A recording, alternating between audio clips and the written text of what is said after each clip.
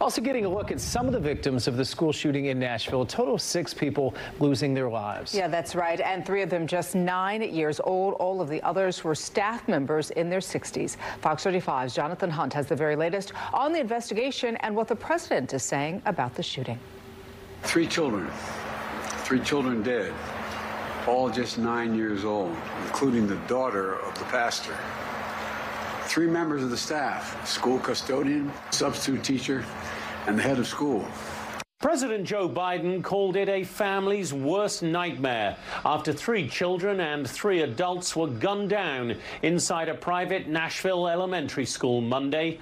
Police say the shooter, a 28-year-old former student, meticulously planned the attack, legally purchasing 7 firearms, including the 2 assault rifles and 1 handgun used in the shooting. As a nation, we owe these families more than our prayers. We owe them action. Now the president is calling on Congress to do more and to pass an assault rifle ban, a request Democrats echoed on Capitol Hill Tuesday, even as Republicans accuse them and the president of trying to politicize the shooting. To think that some people rationalize this as part of the Second Amendment is beyond me. And if you had an assault weapons ban, I wouldn't vote for it, but bring it up if you think that's the fix. As lawmakers debate, Nashville police are searching for a motive.